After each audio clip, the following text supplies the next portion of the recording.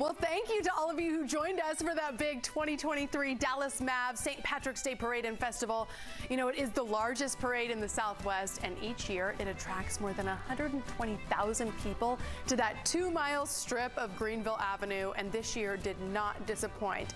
Yolanda Williams and I were honored to be there to host the parade here on CW33 TV, and the rest of our crew rocked it on the parade route on that CW33 float. Congrats, by the way, to everyone who made it through the St. Patrick's Day 5K as well.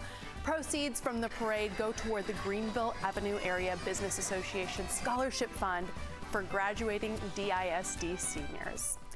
Well, listen, if you have a story idea for us, don't be shy. Send us an email at feedback@cw33.com.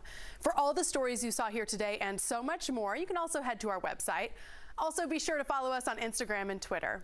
So glad you could join us on this St. Patrick's Day, and I will see you next time for more of what's fresh, unique, and new inside DFW.